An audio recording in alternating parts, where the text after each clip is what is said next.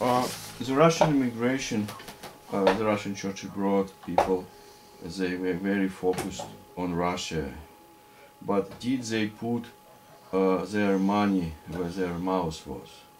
In sense, how many Israelites did come back after the 40 years of captivity in Babylon? Mm-hmm. So in the same question might be applicable here.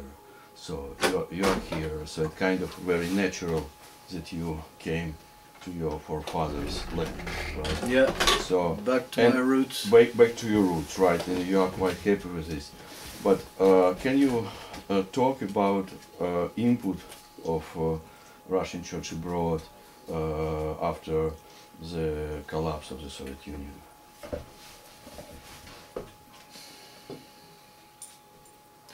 Quite difficult. Obviously, 70. I'm from the first descendant from the first immigration. Right. So this is 1920. So how many years is that? But basically, 70 years by 1990. After 70 years, people were quite established in the West. The Russians in France became rather French. The Russians in America became rather American. They had their ways, they settled, and obviously in the 90s thinking of immigrating, not everyone could even think of that because very difficult. In the 10 years following that, obviously things became easier, but very few people are immigrating on the whole. The young, there are many young fellows and girls that come here looking for their roots. Some find it, others don't. Some figure that they don't belong here, and maybe either they don't belong, maybe they miss the comfort, maybe they miss the well-organized society or something else, whatever. The culture, the music, I don't know. But it's extremely difficult. To me it was easy. To me it was totally natural. Maybe I'm... Transition. Yeah, I don't know.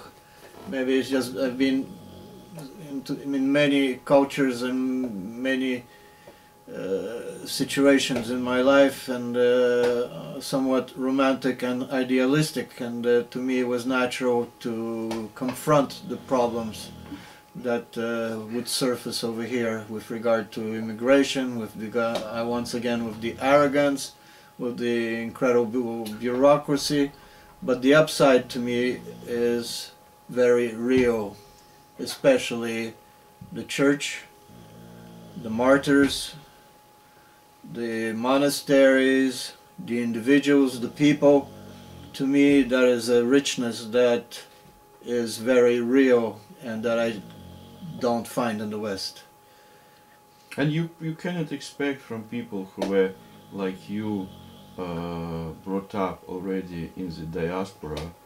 They weren't born in Russia, so basically for them it would be to move to a new country. To another culture even. Yeah. My brother has become totally Canadian. Did he ever visit Russia? He never visited. You're not interested in visiting? He's not interested in anything, but that's another story. Right.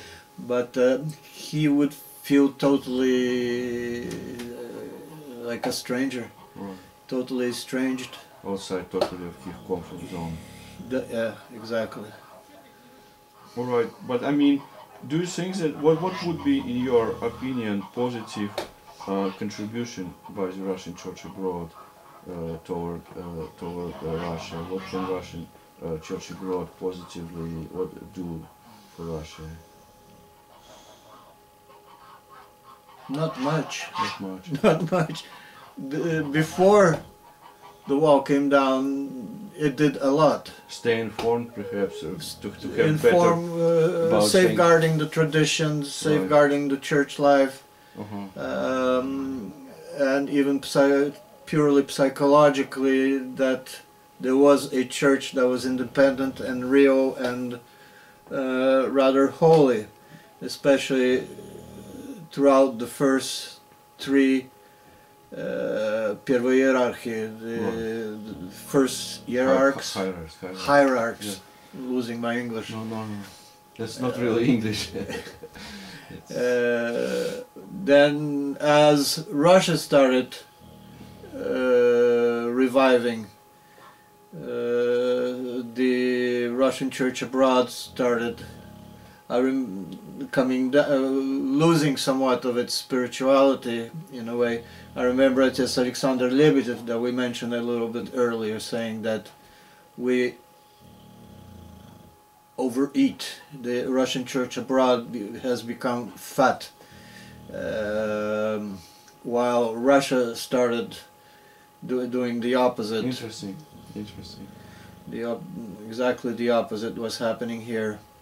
But now it came a very long way. But some people are saying that in the old days or previously, it was considered that the major passion, искушение, of a monk was adultery, blood.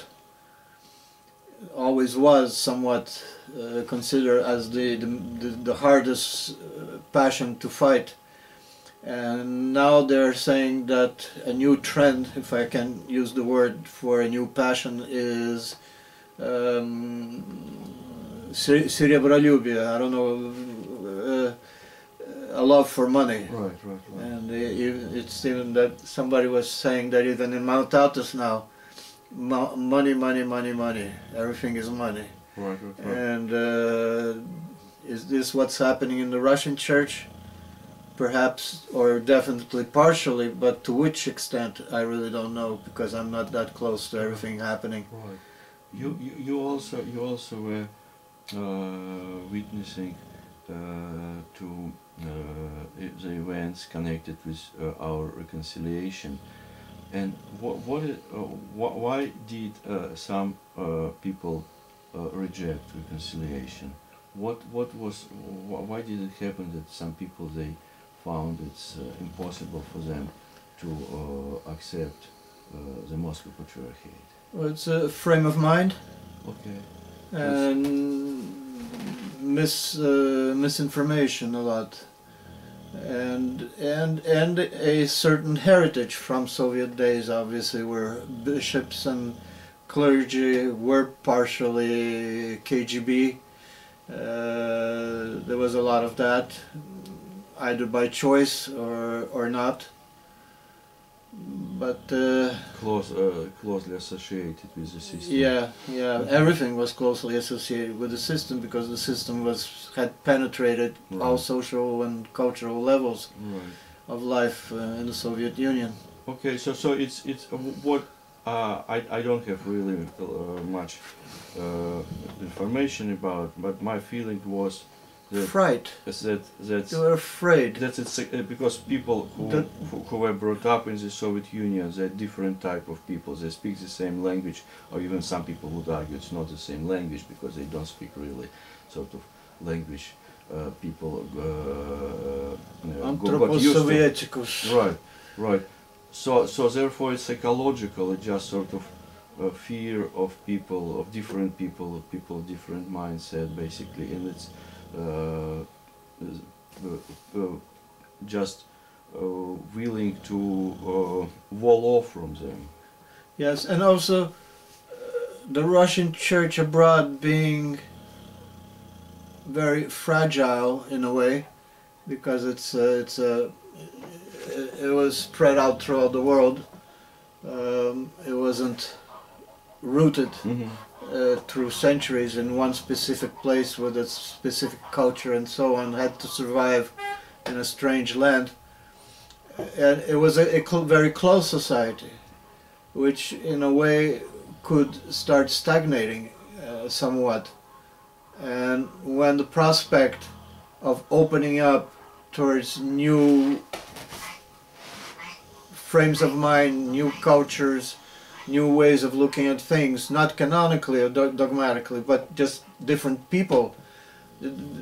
People were afraid of losing that which throughout decades it was safeguarding, which was so-called or purity of the church. Or their identity, what they identified Identity themselves. and purity of the church, Right, yes. Right. Okay.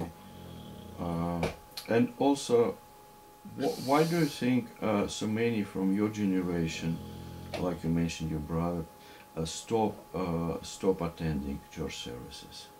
What Oh my God, that's a difficult question. Yeah, there are probably several layers, right?